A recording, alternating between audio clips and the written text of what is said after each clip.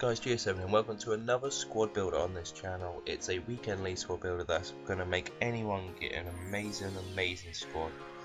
It's fairly cheap hunty because he's got a lot of coins and because he's got a lot of red cards, so you don't have to buy him.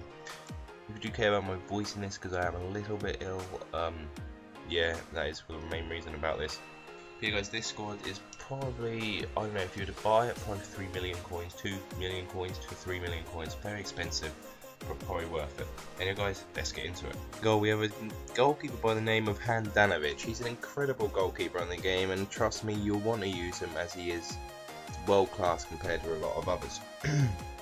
Then at right back we have Dani Alves, team of the year Dani Alves in this squad. Ridiculous card, 95 pace, 93 dribbling. He's an incredible player, quite expensive. The normal Dani Alves is good enough. He'll come up and down with high attack and low defensive, can put you off, but overall a very good card to use on FIFA.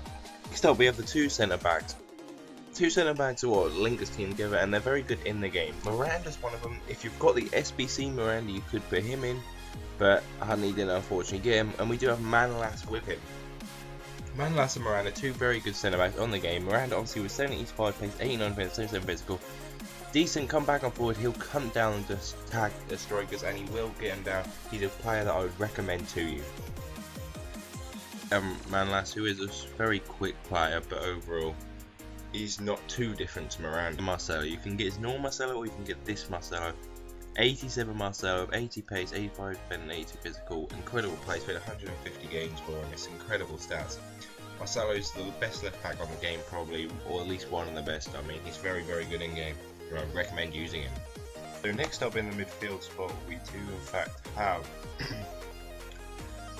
Marchisio, the Italian from Juventus. Cheapish player, nothing too much to say about him apart from he's an all-rounded high work rate footballer.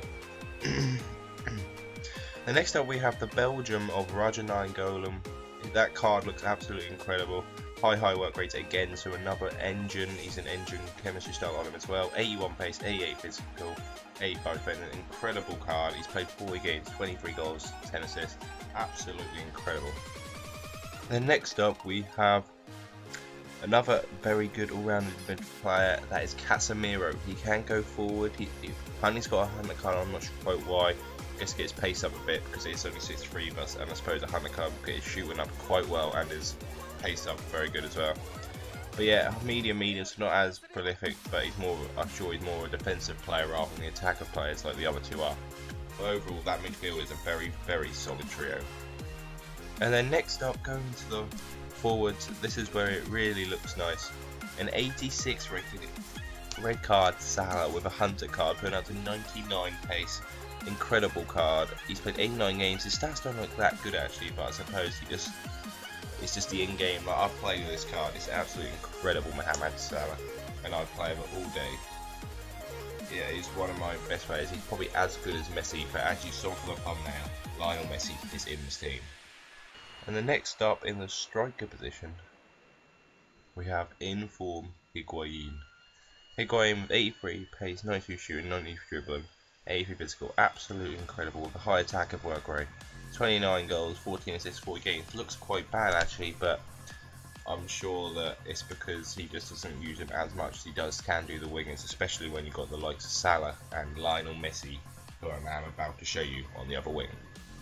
Going into the final player, who is Lionel Messi, the right winger from Barcelona, who's the Argentinian, with a hunter card.